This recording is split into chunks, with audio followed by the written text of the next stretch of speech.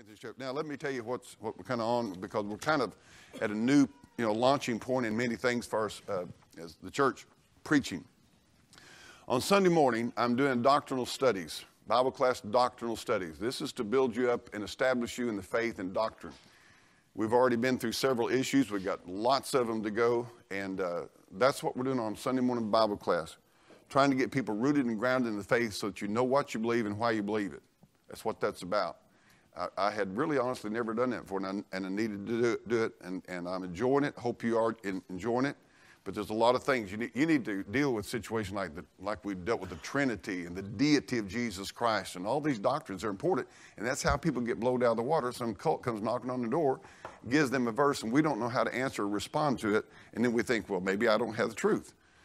And so people need to be taught doctrine. Paul distinctively told Timothy to teach doctrine. Doctrine will keep you from getting blown out of the water. Doctrine simply means what the Bible teaches about an issue or subject or whatever, okay? On Sunday mornings, I started preaching through Nehemiah. Now, for years and years, I've preached through people's lives or preached through books. And I like doing that because it's the whole counsel of God. I'll jump out and preach something every once in a while that's just an arbitrary message. Maybe the Lord led me. I almost did tonight. Almost preached a message that I've had laid up for months. I was all excited, but to the last moment, God just said, nope, nope, nope. Sometimes it seems like in preaching, God just wants to see if you would do what he says to do. He's not having you do it, but he just wants to see if you would do it. And tonight, I'm going to start preaching through the epistles. We're going to start on 1 Corinthians, and we're going to work our way through the epistles. So if you see what I'm doing, I'm trying to get us in the Old Testament, New Testament, doctrinal things, biographical, stuff, and always trying to center everything about Jesus Christ, because he is the subject of this book. And so the Bible says, feed the flock of God, which is among you. And people need to be fed the word of God. We need evangelistic preaching, but we need feeding preaching. We need pastoral teaching. And that's what happens. And let me just say something to it again. I'm so grateful for the faithfulness of the church, because I'm just telling you in all honesty, to get that, I can't do all that in one service. I can't do that in one deal. And so I encourage you to be faithful to the services, because faith is built gradually over the years. It's just like your kids sitting down at the table. They don't grow 5 inches in one meal, but it's meal after meal after meal after meal, day after day. Here a little, there a little. And that's the way it works with your spiritual growth. So it's possible that you can go to, and this is what's happening across America. In fact, I've just been reading recently, there are preachers that are very, very concerned about what we call the emerging church issue. And here's why. Because the people are having worship services, and they're not being taught anything. They don't have a clue what they believe. It's just that some kind of Jesus they came to worship, who really goes along with everything they want to do in life. He has no problem with anything they would decide to do or way they decide to live. He's a real nice Jesus. He's just kind of a little putty Jesus. And they're concerned because they're saying this, that what they're seeing is, and I agree with them, they're backing up and saying 10 years, 20 years from now, we're going to have a whole generation of not lost people, but church people who are going to be so vulnerable to the Islamics, all the cults, because they don't know anything. And they don't need to have a Bible in their hand that they can honestly say, thus saith the Lord, this book is true. And they're saying we're being set up to be totally disintegrated as a movement of God. And that's tragic. That's pretty sad. So anyway, that's why I'm doing that. And here's another thing. I'm going to give an account. You just think about it. I don't know. I got to brother Danny said he was 63. I thought Danny was older than I was, but he's not. I thought he was a year or two older than I was, but I'm a year or two older than he is. Brother Danny, I want to say something tonight just about Brother Danny and Sister Connie. I say this just in, Bible says give honor to whom honor is due. But they've been faithful. And you notice their kids are in church. Their kids are grown, bringing their kids to church. You ought to kind of watch that a little bit. I'm not trying to brag, because what they are, they're just like me or you, but they're what they are by the grace of God. But at the same time, you need to look at that. You need to appreciate that. They're just as sorry as any of the rest of us. Is that right? Maybe worse. Okay. But what I'm saying is that we need to encourage each other, edify each other, But here's the thing about Danny and I. He's 63, I'm 64. All right, let's say 10 years down the road, I'm going to be 74, he's going to be 73. We don't know where the Lord will take us out between now and then. He might take us out this week, but if I live 10 years, 20 years, don't make any difference. Short, quick. In just a few years, at the most, man, I'm telling you, if the next 20 goes by as fast as the last 20 have, this thing gets on a downhill slide with grease underneath it, amen?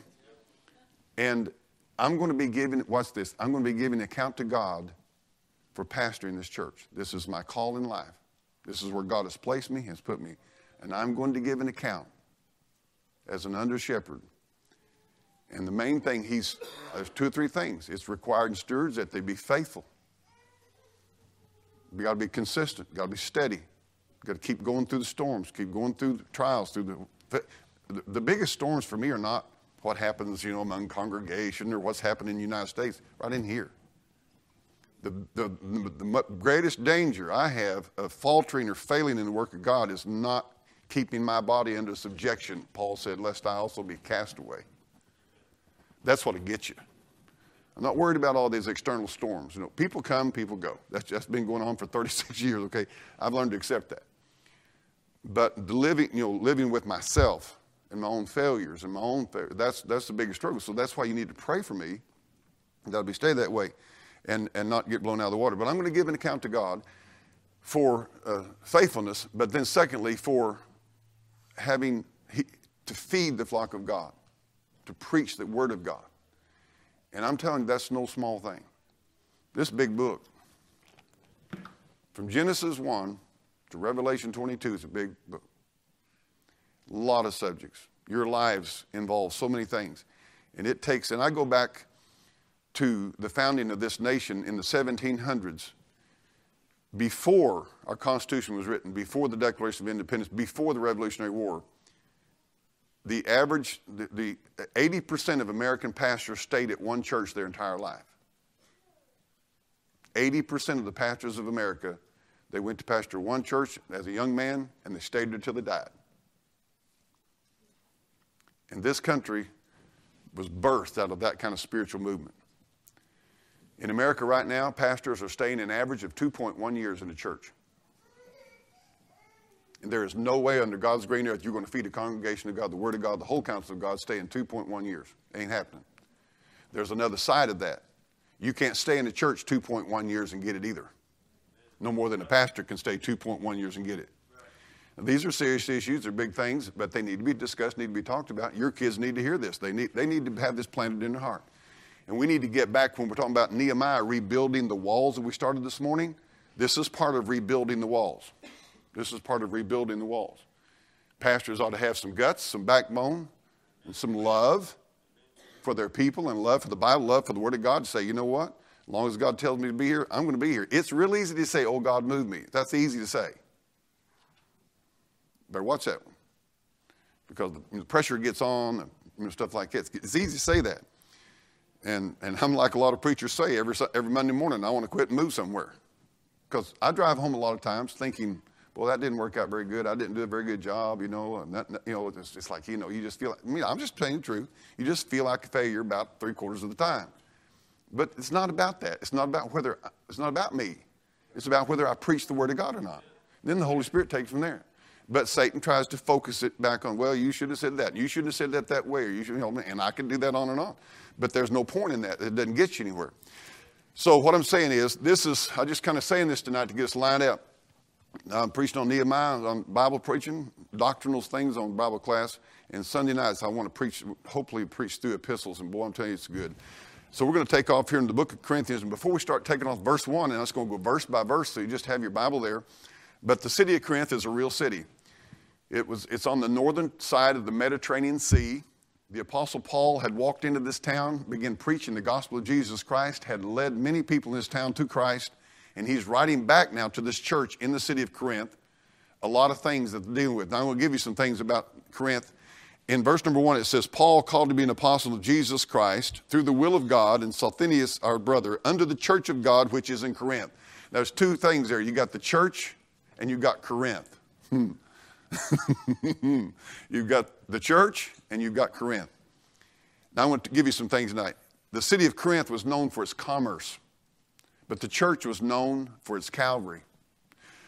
Corinth was known for its filth, but the church ought to be known for its faith. Corinth was known for its business world, but the church is known for its believers. Corinth was known for its pleasure, but the church is known for its purity. Corinth was known for its worldliness, but the church ought to be known for the Word of God. Corinth was known for its superiors and its slaves, but the church was known for its saints. Corinth was founded by Caesar, but the church was founded by Christ. This was a port city. I've been there personally. I've been at Corinth. It's kind of a tourist place now. But the city of Corinth was a port city. It actually has 2 ports. It was a humongous trade city at the time the Apostle Paul went in there. Caesar had it rebuilt because of its political and military strategic areas and its commerce areas. Corinth at that time had what we call the Olympics now. They had called the Isthmus Games. And they were held there. And it was kind of like what you and I'd call the Olympics now, except it was very much more perverse.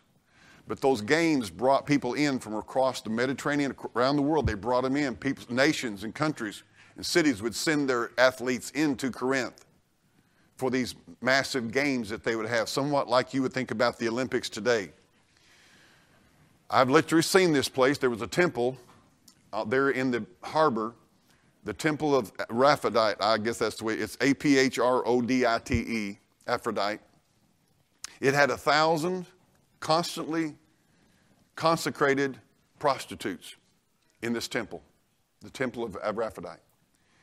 And men and people from all over the world. And you can't imagine the perverseness, but they came in there. See, there's something they knew, that if you provided the sensuality, all the garbage, it would draw the people in. So when they were coming to do business, they could come for pleasure, okay? It was a sin-sick city. It was basically a, you say, Reggie, what are you saying all this for? I want you to get the setting of the book we're getting ready to look at. I want you to get the reality of the place Paul was preaching. Now, there's something massive in this. Corinth was a lot like San Francisco is today. There is so much correlation between Corinth and San Francisco, it's unbelievable. San Francisco is a port city. San Francisco has super rich people and it has super poor people. Let me tell you why California is about this immigration deal. Let me tell you what it's really about. There are vineyard owners out there. There are huge farmers that grow the vegetables that you eat at your supermarket. California is an amazing state. And these super rich people, Silicon Valley people and all this stuff, and these San Francisco people who have amassed great amounts of wealth want the cheap Mexican labor to clean their dishes, vacuum their houses, mow their lawns. You listen to this preacher. It's the same type of thing. This is wild. Today came out that there are liberals right now calling for a civil war because they're afraid that they cannot regain power politically through the ballot box. Now, this is today. There are major Democrat, liberal politicians calling for a civil war. Okay? And it's amazing to me that it's the same party that started the Civil War in 1861. And it was started on the same basis. Now, listen to me good. You had the slave owners, and you had the slaves. You basically got almost the same thing out there now. They don't pay those people nothing because they don't make nothing in Mexico, but they feel like they're making something good now. But what you have in San Francisco, same thing you had in Corinth. You had this super rich society and you had the slave society. In fact, let me tell you how bad it was in Corinth. Corinth was known for its bronze foundries.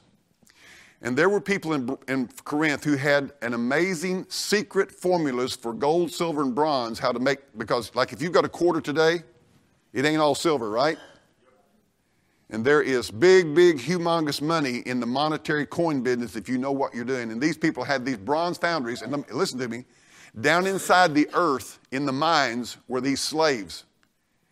They were literally colonies of them, and they never saw the light of day in their life. But the rich Corinthians promoted them having lots of kids so they could keep the slaves supply up. Many of those people they literally breathed that sulfur, breathed all that junk and that poison in them, and they died young. And some of them lived there, were born there down in those dungeon living quarters, and they never saw the sun in their life. That's how bad this place was. Paul walked, and here's what I want to encourage you tonight. The Apostle Paul walked into a city like that, and I don't know where he went, Brother Phil, Brother Ralph, but he walked in somewhere and he started preaching the gospel of Jesus Christ because he knew something. It had the power of God to save people. And he started a church in a city like San Francisco. Are you listening to me? Now, if you read your Bible in the book of Acts, you'll find out that he was stoned. He was everything. Rocked. I mean, tell you what, this guy was willing to die for the faith. But he preached the gospel and he established a church in this city. Now, here's what I'm going to get to. I love the country. I love living in the Ozarks. I kind of look at it this way. One of the reasons I preach so hard and preach like I do and try to take the stand I do, I'm trying to build, let's retain the territory we got. Let's don't give in to the wicked. Let's keep our Ozarks good. And that's okay, but that's not really what Paul had. Paul had an offense. You see, you can stand on your end of the ball court all your life, but if you don't ever go down and make a basket, you ain't going to win no games. And what God is calling this generation to is Nehemiahs who go build the walls, who leave their palace of Shushan, that luxurious life of a high-class slave, and go rebuild the walls of truth and righteousness and holiness and the walls of God's laws and so forth. And God's looking for the people that will be Apostle Pauls. We wonder, how'd they turn the world upside down? I'll tell you how they did it, because they had men like the Apostle Paul who'd walk into a city like San Francisco and stand on the corner and start preaching and giving the gospel. Being willing to be thrown in. Where did Paul write a lot of his epistles at? Can they help me? Most of them from a prison cell. Most of them from, and I'm telling you, this is what, how many knows right now that if you went to San Francisco and got on the street corner and started preaching the Bible, you'd probably be arrested. And so I'm saying this now. I've said all this. This is the setting. Unless you get this setting about this book, it just doesn't mean as much to you as it would. Now, Paul walked in here, and when he preached the gospel, let me tell you what happened. There were rich people that got saved, and there were slaves that got saved. There were merchants that got saved. There were farmers that got saved. There were factory workers that got saved. Now, watch this. And he had all these different classes of all these people in Corinth that had gotten saved and responded to the gospel of Jesus Christ. And so now he's writing a letter to these people. Now, the Bible, this book is like a mountain range. And every once in a while, there'll be a peak come up. It's like you go out in the Rockies and you'll see these peaks. In this book, there's a peak. It's called 1 Corinthians 13. The chapter of charity. When you get to Hebrews chapter 11, it's a mountain peak. They're all the way through. There are these peak chapters, and in this book is one of them. And I'm telling you right now that everything that you and I believe about Christianity and what we're dealing with right here in our church and in our homes and in our families, the remedy for it is in this book right here, the problems of life that we have about being Christians. Paul dealt with, every chapter dealt with all kinds of problems you can imagine in this book. And if you want to stand the storm and you want to see your children, you want to see your family 50 years from now serving God, you really need to get hold of what he's getting ready to do here. So, as I said earlier, it was a refined culture, but it was a wretched culture. San Francisco's a refined, cultured city, but it's wretched. It was pornographic, it was perverted. And it was into this corrupt, slimy, slick, sickening sewer lagoon of depraved humanity that Paul walked in and started preaching the gospel, and people got saved. And that's what we've got to do. And with all my heart, I believe this. And that's why I'm revived in what, you probably picked it up this week. I was so encouraged to see a 31-year-old boy memorizing the Word of God, preaching the Word of God, not caring about what anybody thought about it, but still doing it with a smile on his face and a happy heart. I wished I had that. I wished I did. Let's take off tonight. Let's pray. Father in heaven, we are entering into sacred territory in the book of 1 Corinthians tonight. God, unless you get in this thing, all I could say would be of no value to these people. But Lord, I know tonight that the Holy Ghost will be our preacher. And Lord, preach to our hearts, Lord. And there's value here. There's tremendous things, Lord, that this world can't ever teach us. We could go to school till we went to every college in this state and never learn what's in this chapter right here. God, I pray tonight that you'll illuminate our minds, that you'll fill us with your Spirit, that you'll guide us and direct us and keep us. And Lord, I pray that this will be deep value and wondrous value to the families and the homes of this church and to my life. God, I pray, help us, Lord, in our business, our work, our families, our marriages, everything we do. Help us, Lord, to take it with us. In Jesus' name I pray, amen. I want to give you just a little testimony this morning. I want you to pray about something. I had a visitor at church this morning. This lady came and talked to me about an auction, and I'm telling you the other day, but I want you to pray for her and because she just doesn't know anything about it. Doesn't know anything. And we're going to get her a Bible. She came to church, didn't have a Bible this morning. We're going to get her a Bible. And boy, my heart goes out to her. She came home and ate dinner with us today, and we had a great time. And she's born in Japan, came over here in 1982, married an American serviceman, and she is the only daughter, and she has no children. And she's a widow, been widowed 5 years now. Doesn't have anybody in this world. Doesn't have a daddy, mama, no sisters, no brothers, no nothing. And you know what I want? I want this church to show her the love of God. Amen. I want this church to show her the love of God. And I wanted real bad. I mean, I've already given her the gospel, and I want so bad to sit down at a table and take the Bible and just let her read and so forth. But you pray God will give us that opportunity. But I want to tell all of you, I was kind of shocked, and this is kind of funny. I was at her place. She lives way back in the country. And I left, and I got in the truck, and the Holy Ghost just quickened me and said, Reggie, you did not talk to that woman about the gospel. And Lord, So I fish out a track, and I pull back up there, and I give it to her. And I could tell when I talked to her, she didn't have a clue what I was talking about. She didn't have the foggiest idea of what. And I mean, I was telling her about Jesus dying on the cross and being buried and rose again. She didn't have the when I said, have you ever been saved? She didn't have the foggiest clue about what do you mean? It's like, what do you mean be saved? And then she finally grinned at me and said, I don't do religion very well. My heart just, and I thought about this only daughter born in Japan, way over here in southern Missouri. The sovereign grace of God wants to reach down and save that woman. And I want us all to get a burden for the lost. I want us to care more about people being saved than we do about being offended. And Paul's going to deal with a lot of that in this book right here. This church was having a lot of problems. It has the same problem. Every church in the world has the problems this church here at in Corinth. Anyway, here we go.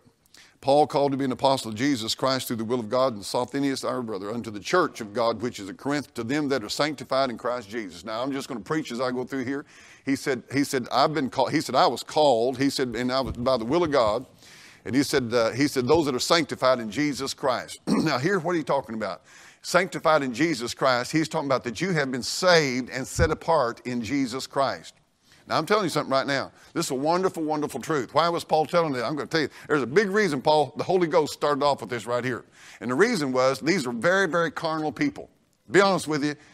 In a certain way, this church, you people, you families, you're light years ahead of where these people were because they were saved out of such a carnal, wicked. Can you imagine living in a wicked Sodom and Gomorrah, San Francisco type area, and you don't know nothing about the Bible, but you heard the gospel and you believed on it? But you got a lot of carnal problems. And by the way, don't you know in here, there was incest going on in the church. There was everything in the world going on in this church. If you know anything about the book of 1 Corinthians. They didn't know there's stuff going on. You'd go, good Lord, how could they even be saved and do that? You know what Paul's telling them? He's saying, listen, he said, you're sanctified in Jesus Christ. He is establishing the security of their salvation right off the bat. He said, you're not sanctified in how well you're performing. You're not sanctified in how good you're doing. You're not sanctified in how smart you are and how all this. He said, you're sanctified in Jesus Christ. He's talking about their positional sanctification, that they're in Christ. Now, I want to ask you a question. How many of you here tonight, I want to ask you, was Paul any more saved than you are?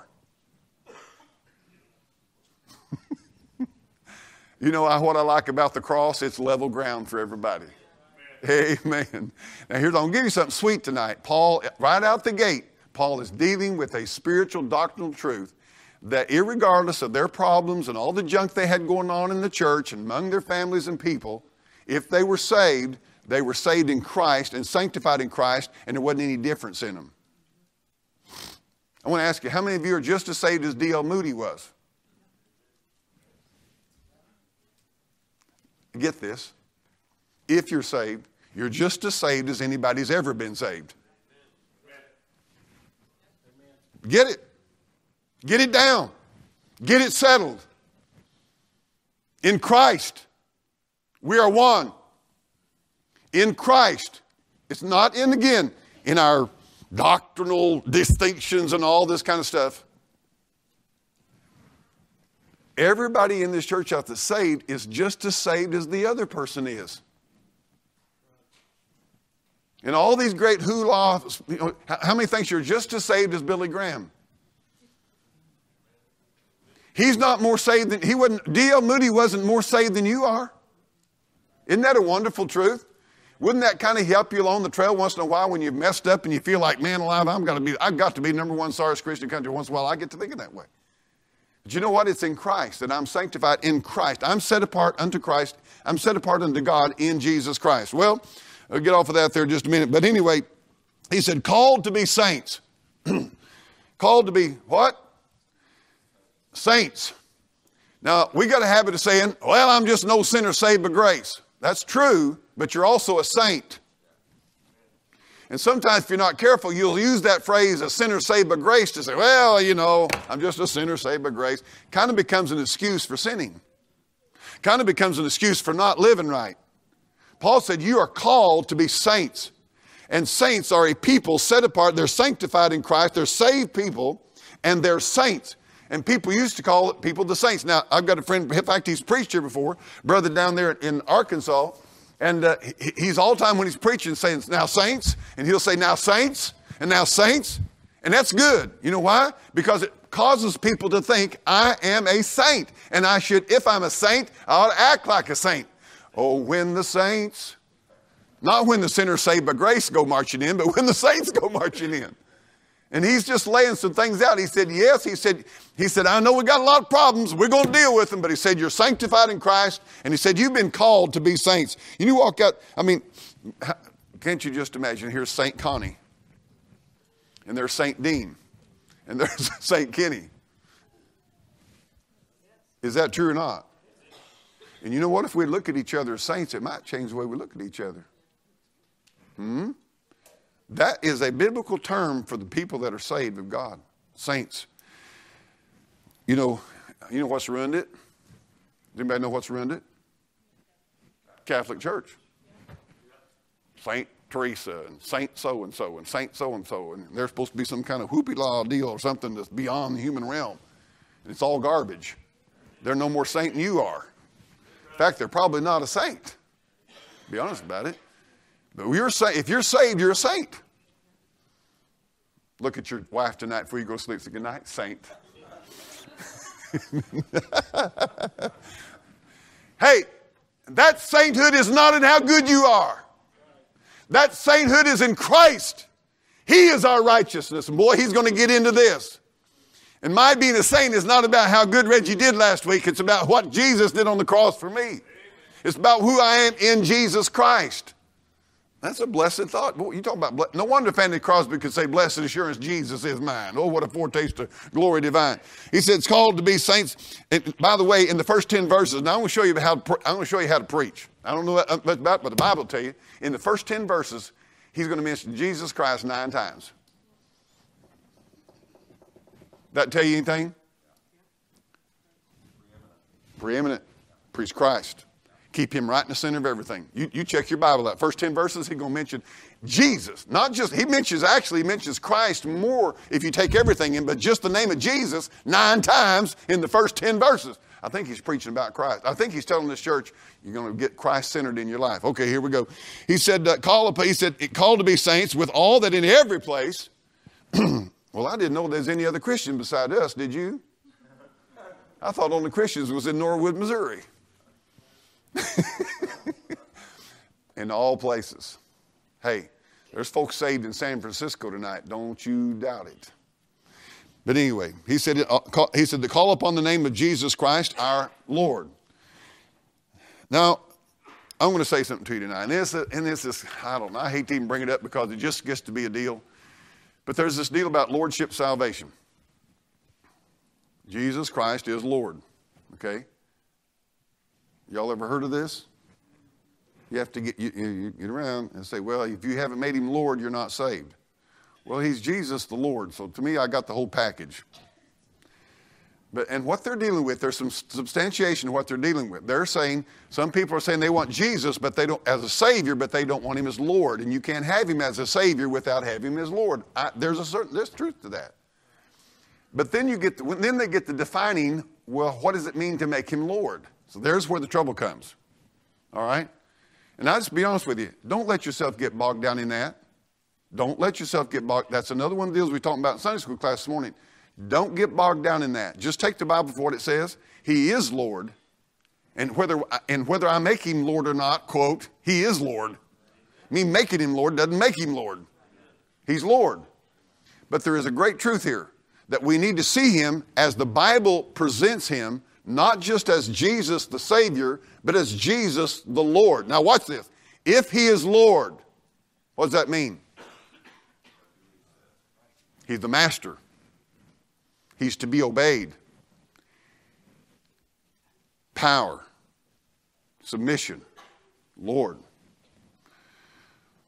Even as Sarah calling Abraham Lord. Authority, structure of authority. He's the head of the church, Christ is. He's the Lord. He's the head of your business. He's to be the head of your marriage. He's to be the Lord of your family. He's to be the Lord of your children. He's to be the Lord of your money. He's to be the Lord of everything. He is Lord. What the problem I have with that lordship salvation deal is they'll kind of say, well, you haven't made him Lord in every area of life. Well, I don't make him Lord of anything. I mean, I can submit. He's Lord anyway. But they kind of do this deal. It's kind of like the tongues deal. Well, if you haven't spoken in tongues, you're not really saved. If eventually you don't speak in tongues, you're not saved. If eventually you haven't made him, quote, Lord of your life, well, he's not Lord. He's not your Savior. It's just junk. Don't get bogged down in that, okay? In case you get hit with that, you've heard a little bit about it. All right, so Christ our Lord, both theirs and ours. Verse number 3, grace be unto you and peace. Notice the order here. Grace always has to come before you have peace. You never, ever in the Bible you see peace come before grace. Grace always comes before peace. Grace being in peace from God the Father and from the Lord Jesus Christ. I thank my God on your behalf for the grace of God which is given you by Jesus Christ. Paul said, man, I thank God for you. Amen. And I've got written down in the byline of my Bible right here, so do I for you people. I thank God for the grace that God gave you. You know what? It helps me to see other Christians, be with other Christians, work with other Christians. I thank God for the grace that he's given you. We need to be thankful for the grace that God has given to each one of us. Hey, we are what we are by the grace of God. Amen? We are what we are by the grace of God. Look in your Bible there, verse number 5, that in everything you're enriched by him. In everything you're enriched by him. Oh, my goodness sakes alive. If God hadn't enriched my life, I'll tell you what, I'm living at a point in my life. I mean, I'm counting my blessings. I'm having the biggest time you ever seen. I'm enjoying the fruits of the life. Live for God. I'm so happy. I'm so thankful. I'm telling you right now, my cup runneth over, and I'm not joking you. My cup runneth over. My cup runneth over. Can I tell you tonight, I have 6 children, and all of them are in church. I have 15 grandchildren. And I tell you what, I'm just having the blast of my life. I mean, I'm just honest with you. I look back now and I say, oh, my land, I'm so thankful God saved me. I'm so thankful for the grace of God. I see how God has enriched me by his grace. Well, I would be so poor without the grace of God tonight. My life, I'm honest with you. I sat at the table sitting with this lady, and she said, how many grandchildren do you have? And I said, 15. She goes, oh, my land, you know. And that's funny how people act like it's a blessing, not a burden. It's a joy, not a problem. And then she looked, and I could see this emptiness in her face. And she said, I don't have any brothers or sisters, and I don't have any children. You know what she's thinking? Who am I going to have to be around when I'm old? Who do I have? And I'm just saying tonight, that's why you ought to appreciate church, amen? I want to tell you something. Don't take it lightly when you come in church and you see your brother or sister in the Lord and the grace of God that's been given him, and he's enriched us. You know what? My fellowship and my brotherhood and sisterhood with you is an enrichment to my life. It is. And the knowledge of the Scripture and the wisdom of Scripture is an enrichment to my life. Well, anyway, he said in verse number, in utterance and in all knowledge, verse 6, even as the testimony of Christ was confirmed in you, so that you come behind in no gift and waiting for the coming of our Lord Jesus Christ. So they knew about the coming of Christ and all those kind of things. And then he kicks in verse number 8, who shall also confirm you unto the end. Oh, isn't that sweet? Who's going to confirm you to the end? He is. Churches have confirmations, don't they? But they're not the confirmers. Who's the confirmer? Christ is the confirmer. It's good stuff, amen. It's just assurance, it's blessing. He said, confirm you then that you may be blameless. Now watch this. He didn't say sinless, he said blameless. Blameless in the day of our Lord Jesus Christ. Who's doing the confirming? Who's doing the saving? Who's doing the sainting? Who's doing the sanctifying? Christ. He's building this whole thing around Jesus Christ. Verse 9, God is faithful. God is faithful. God is faithful. Underline that in your Bible. God is faithful. God is faithful. He's been faithful to me all these years. He's been faithful to you tonight, by whom ye were called into the fellowship of his Son, Jesus Christ our Lord. Man, I'll tell you something. God is faithful. He's faithful to save. He's faithful to sanctify. He's faithful to satisfy. He's faithful to forgive. He's faithful. He said, if you'll confess your sins, I'm faithful and just to forgive you for your sins. He's telling them God is faithful. He needs to know that these people are faithful because they was getting messed up and they're having all kinds of problems. Problems in the marriages, problems in the homes, problem with the kids, problem in the church, problem with their money, problems everywhere, problem in the doctor. He said, hey, wait. God's faithful. God's faithful. He's settling them down. People need to be settled down by the truth of God's word. He said, God's faithful. And he said this, verse number 10, now I beseech you, brethren, by the name of our Lord Jesus Christ, that y'all speak the same thing. Oh, my goodness. That y'all speak the same thing. There be no divisions among you, but that you be perfectly joined together in the same mind, the same judgment. So now we're going to all read this together tonight. I think that'd be a good project, don't you? Everybody ready? Verse number 10, let's begin to read. Let's begin. Now I beseech you, brethren, by the name of our Lord Jesus Christ, that ye all speak the same thing, and that there be no divisions among you, but that ye be perfectly joined together in the same mind and in the same judgment. Now, what you just got through experiencing was that verse in a way, and there's a lot of applications there. But did you know if you all had different versions of the Bible tonight, you could not have spoken the same thing? And it would have sounded like the Tower of Babel here tonight. Oh my goodness, do you think about all these churches where you walk into a church, there's 7, 8, 6, 9, 5, 3 different versions of the Bible. Did you know they are so in violation of that verse, it's not even crazy? That's just one application. But here's another thing. He said there, he said, speak the same thing. Now here's the deal. He said, all right, we have one Bible, okay? And he said, if we're all in this Bible, we ought to be speaking the same thing. Okay? I'll be getting along. Now, let me tell you, power comes to a church when the church gets in one accord and one mind. That's why Satan, that's why Paul said, he said, after my departing, he said, there'll be grievous wolves enter into the church, not sparing the flock. What Satan wants is scatter people, because he weakens the work of Christ. And he weakens. And I'm telling you what, you get a lamb, and if you get them off over here by themselves and off over here, first thing you know, they're devoured and messed up. I've washed it. And this is good stuff. He said, I beseech you. He laid all this stuff out about how Christ is the center of everything and the basis of our salvation and everything. And he said, I beseech you, brethren, by the name of our Lord Jesus Christ, that y'all speak the same thing, that there be no divisions among you, but that you be perfectly joined together in the same mind and in the same judgment. Now here's a problem. Our flesh is always looking for what we don't agree with other people with. The flesh is wicked as it can be. I'm telling you, as wicked as it can be. It's always not looking for what we can agree on, but what we can do. I'm going to study Phil a while, see what I can find out I don't agree with him about. Won't take long. Isn't that amazing? I'm going to tell you, you better think before you walk up to somebody and start something. You better ask yourself, is this going to bring agreeance or is this going to bring division? And where am I doing that? Let me tell you something. The stupidest thing you'll ever do is have some kind of discussion with somebody over an issue at church. Do not get on this property discussing your issues. I'm telling you.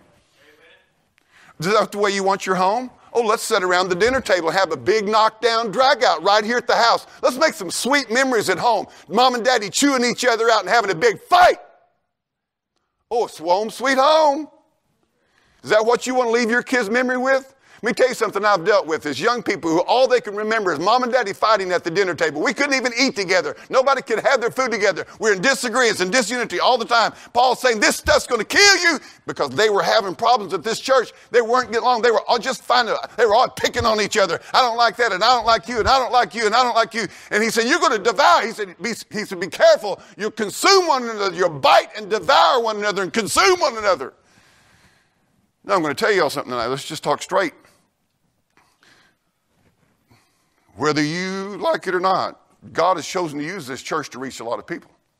I've got letters at the house. I've got emails at the house from this week. People, I mean, this morning got a text from somebody in South Carolina. We'll be waiting for it to come on. And the church is reaching a lot of people in various ways. This church is taking a stand. What does Satan want for this church? He wants us all to be divided. Now, I'm just going to say something real straight to you. Now, listen to me tonight. Listen to me good. You know your preacher's not perfect. You know that. Okay? You know your preacher probably got the worst flesh nature in this church. But I'm going to tell you something. I do have a heart for the Lord's work. I do have a heart for souls. I have a heart for the Word of God being proclaimed and published in this country. And I have had for all these years. I mean, from newspaper ads, full-page ad, half-page ads, mail outs, you name it. We've mailed CDs out, 25,000 people in this area. I mean, we've done everything we could. We haven't. I mean, if we had it, we tried to do something with it, right? So what's the devil want to do with this church? He wants to tear us up. You get honest tonight. Joel, he doesn't want me and you getting along. Jeremy, nothing the devil like any better for me and you to get at odds against each other. Nothing he'd like better. That's just the facts of it. You better get this down. This is Bible. This is not just stuff off. Paul said, listen, he said, I beseech you by the Lord Jesus Christ, he said, that you be of the same mind and that there be no divisions among you. Now, I'm going to say something, and some of you are not going to like this one. You can take it any way you want to. But we've had trouble. In the last 4 or 5 years, I've had a lot of trouble. Okay, a lot of trouble. Had a lot of people leave. I'm going to tell you where it all started. I've never said this before, but I'm going to tell you exactly where it started. Because the Lord's really testing me. I'm just getting so weary out of all the talk. They will not let it rest. It started right over there in the pew on a Sunday night after church. And a person started defiling the people of this church and people that worked hard in this church and started running them down to me and using it as justification for what they want to do. And I said, I'm not listening to it. And I got up and walked out that door and I said, I'm not going to listen to this. You're not going to do that to me. And that fire started and it burned till it burned about 50 or 60 people out of this church. And that's what happened. And because I wouldn't bow down and lick their boots, because I wouldn't cow down, and I said, I don't care who it is in this church, I'm not sitting to listen to you defile and run down another brother and sisters who are working hard and doing all they can and serving God in this church. I'm not listening to it. You're in the wrong. And then all of a sudden I got demonized because I didn't go along with it. I'm a terrible person. That's what happened. Pure and simple. And if you get it in your head that you're going to get it in for people. I had stuff said to me about people in this church. I mean, I've said at kitchen tables, and I've had people said to me, I could not believe what I was hearing. I could not believe the venom that they had for people in the church, and they were going to church with them. I'm like, what on earth? I had no clue in my head that you thought that way about those people. Everything from the songbook. I've had it all. Seriously. This is what Paul's dealing with. And Paul's saying, listen, you guys. Yeah, I know there's some rich folk here. I know there's some poor folk here. There's some slaves here. There's some people that, they're this, that. He said, there's a whole mix of the Corinthian people. But you people cannot be effective for God unless you stay unified. Amen. If all you're going to do is come to church and just pick on people and pick out people and what you don't like about them. Did you know, I'm honest to goodness, my flesh is so rotten, there's not a soul in this church, but if I looked at you long enough, I'd see something I didn't like about you. I mean, I'm just honest with you. And I'm going to say this to you. You listen to me well. I didn't come in on the last load of pumpkins. I may have come in on a load of pumpkins, but not the last load. I can't imagine having sat and listened to me preach for 36 years.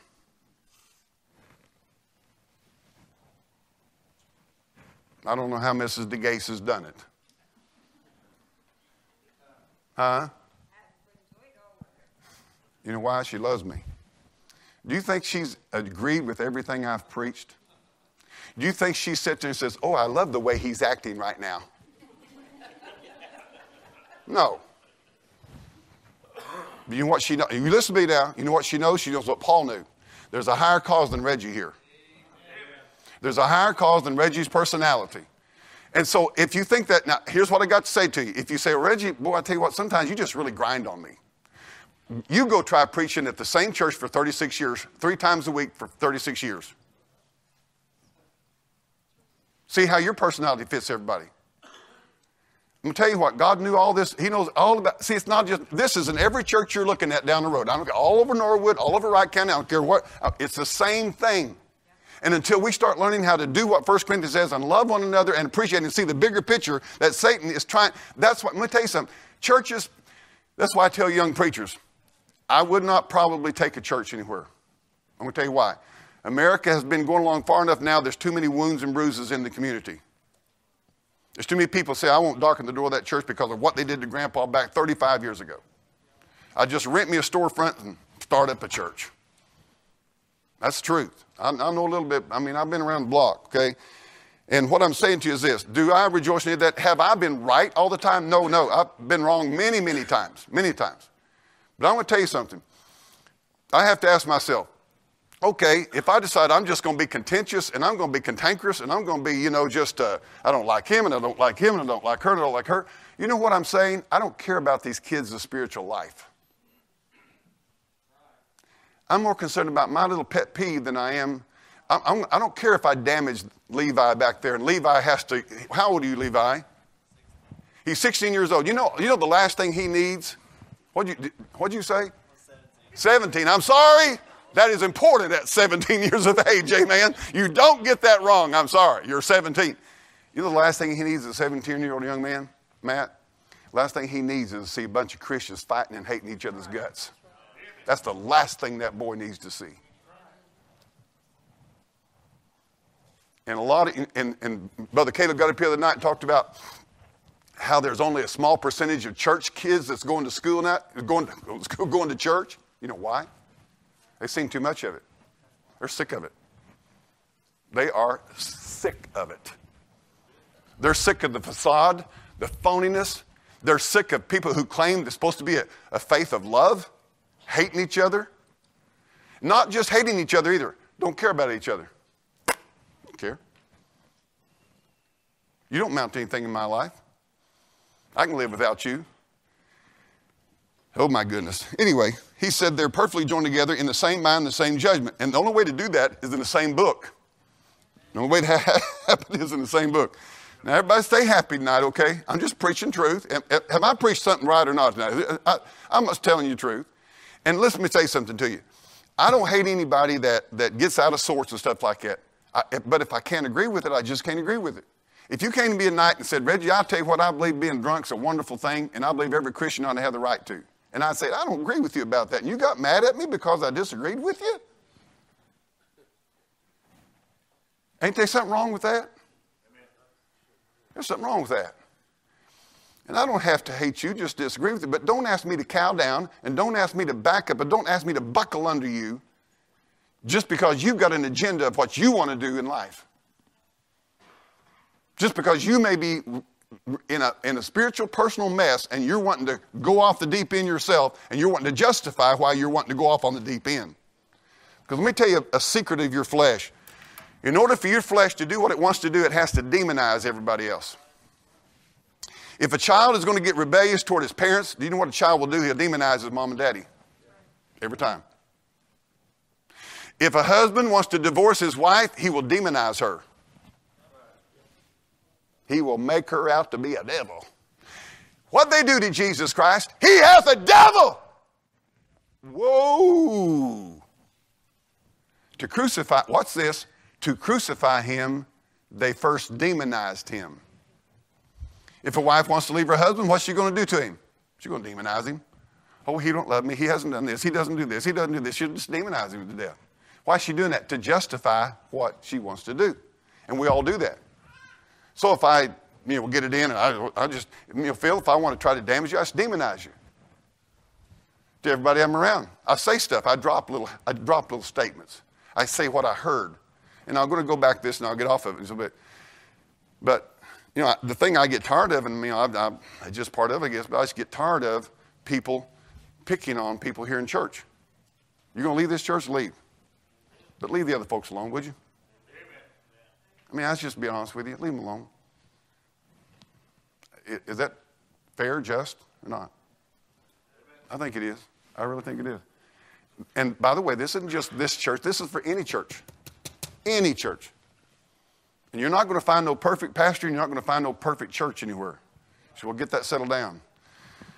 And no preacher is going to find the perfect congregation. Amen? Amen? You got to pastor people like Don Zen. It's a pleasure. See, I want to tell you something. I don't have a problem with Don. Is he abrasive?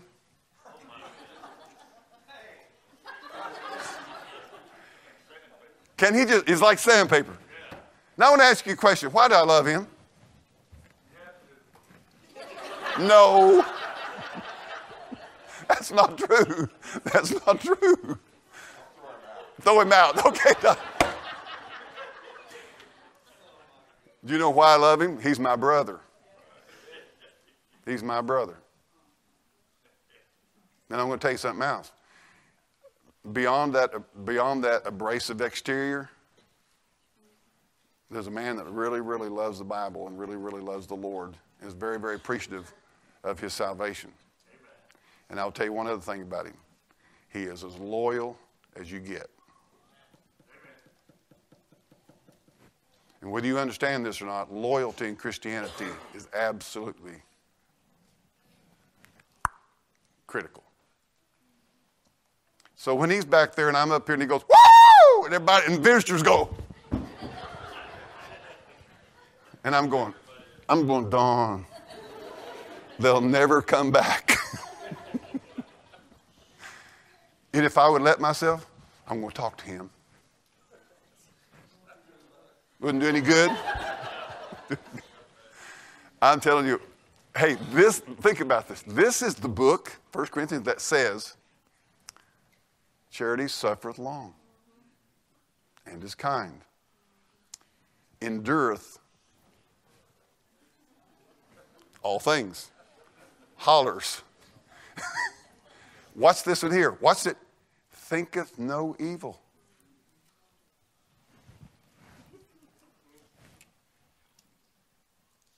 Did you know, I won't be honest with you, I have not. Don, how long you been going to church here? We'll pick on you tonight. 26, 7 years. Did you know not one time in my life have I went out during the week and thought evil about you? Not one solitary time that I ever remember of.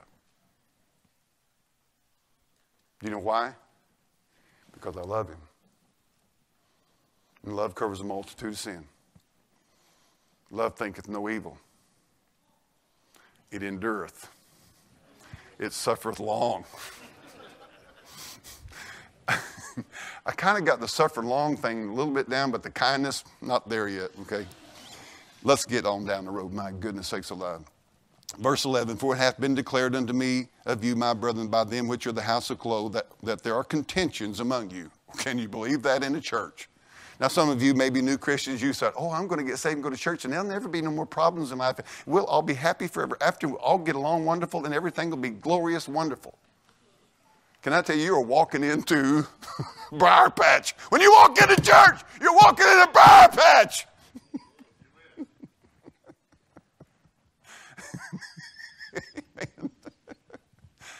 He said there's contentions. Now, there shouldn't be, but we're going to work on it, he said. We're going to deal with it, all right? And, you know, I always said if I was a judge and people came before me for a divorce, I'd throw them in the jailhouse and say, stay there till you can get along. Did you know they'd get it fixed? They would get it fixed. You say 3 or 4 nights, laying there, no blanket. I think pretty soon he'd look over and say, honey, don't you think we'll just kind of forget it? She might say, I think we can get along. Honestly, you say, well, I just can't get along with him. Yeah, you can, if you love him enough.